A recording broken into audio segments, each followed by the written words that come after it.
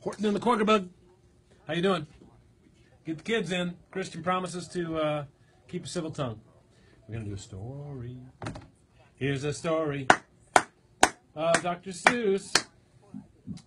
And we've got 1 minute and 30 seconds until that happens. So, Silas, get your jams on.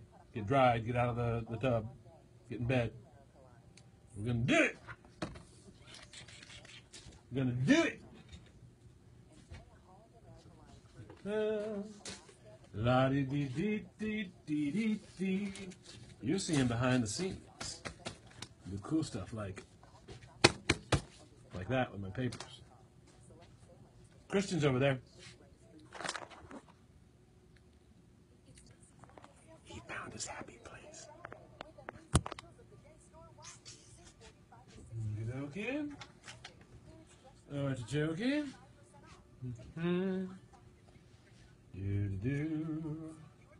Wonder what the how's it going, Erica? I wonder what the ratio of grown adults to actual children is on this thing. There's probably 4 kids and 1,000 people over 40 that listen to these stories, and I like that. Hi, Carrie Russell Zaragoza, and Carol. Got 20 seconds here. Ooh, better find my little thingy. I mean, my little song. Here we go. 10 seconds.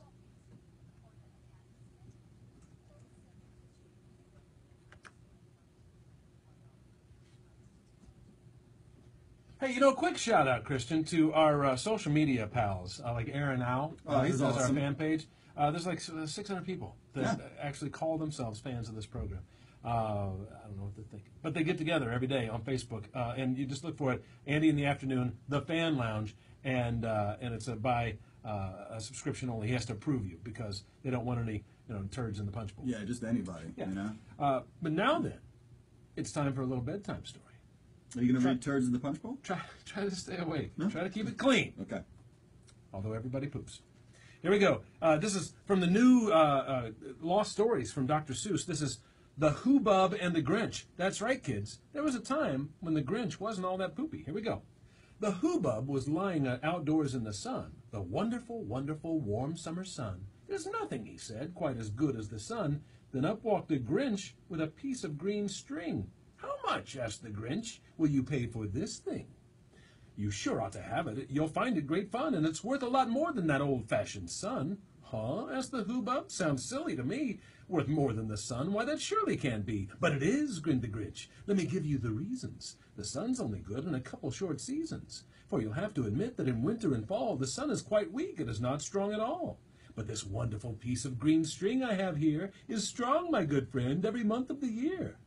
Even so, said the Hoobub, I still sort of doubt. But yapped the Grinch, and he started to shout, that sometimes the sun doesn't even come out. But this marvelous piece of green string, I declare, come out of your pocket if you keep it there. Any time, day or night, any place, anywhere. Said the Hoobub, that would be quite handy. This piece of green string, yelled the Grinch, is a dandy. That sun, let me tell you, is dangerous stuff. It can freckle your face. It can make your skin rough. When the sun gets too hot, it can broil you like fat. But this piece of green string, sir, will never do that. This piece of green string is colossal, immense, and to you, well, I'll sell it for 98 cents. And the Hoobub, he bought. And I'm sorry to say that Grinches sell Hoobubs such things to this day. Good night, Silas. Go to bed. And that's me using a $100 million radio station that doesn't belong to me to read a story to my son. Sell some Hoobub. Hoobub. Let's do it. I'm going to go home and have some Hoobub. I'll tell you that right now. Rita Wild's in. Start her off with 3 from the Stones, man. 100.3 The Sound. Night. Today, rock history, Andy reads Hoobub.